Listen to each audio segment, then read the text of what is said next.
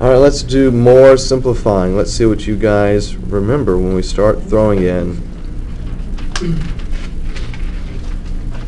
exponents and variables.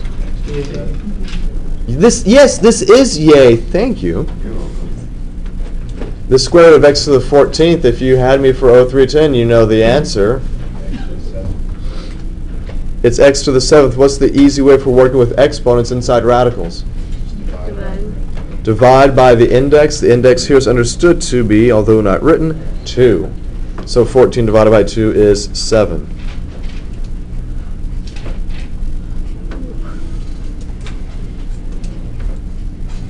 The square root of 144x to the 34th over 100y to the 22nd.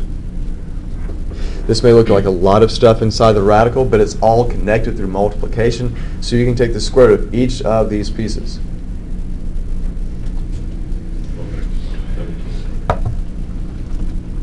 Right, so in that numerator, the square root of 144 is just 12.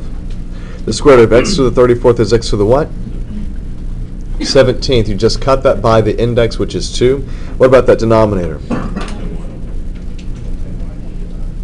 10, and then y to the 11th.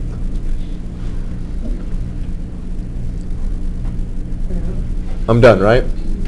What do you mean, no? You can reduce it. I can reduce the 12 and the 10. So when I reduce that, what do you get? 6 over 5. I get 6 over 5, and then you just bring the variables back because you didn't do anything else with those guys. All you can reduce here is the 12 and 10 to give you 6 and 5. Questions about that one? Nice and easy. So easy we can't even have that on the test.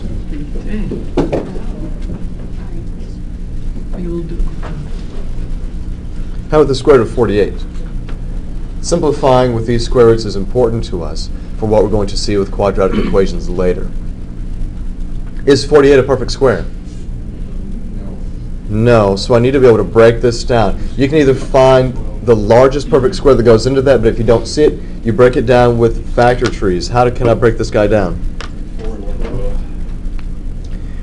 I could do 4 and 12. 4 is a perfect square. And what does this give me on the outside? That would give me a factor of 2, but that's not all. I've got 12, which is not completely broken down. How do I finish breaking him down? 4. I can do 3 times 4, and that's useful because 4 is another perfect square. And what does he give me? What do I do with these factors of 2 that I'm bringing on the outside? I multiply them. Look at everything that I've done in here is multiplication, multiplication, so this will be multiplication as well. So what comes on the outside of the radical? 4. And the 3 stays on the inside. Make sure you do read this correctly. This is 4 square roots of 3. You will learn to speak properly in this class. So 4 square roots of 3. Any questions about that one? Awesome. Did you know that you also could have written this guy as 16 times 3? And since we know that 16 is a perfect square, he gives you what? 4. You would still get 4 square roots of 3. Even better than that, because I know sometimes we don't think about how we can break down 48, we get kind of confused, and I don't want to start with a small number. Sometimes you can do that. If I look at 48, I know that 2 goes in there because it's even. I get 24. Well, 2 goes into 24 12 times. 2 goes in here 6 times, and 2 goes in here 3 times. So what I see here on the edge are all of my prime factors written out.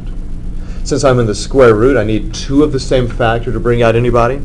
So here's one pair of 2's that gives me a 2 on the outside, and here's another pair of 2's to give me a 2 on the outside. And I multiply those guys together to get me the 4. Yay and hooray? Yeah.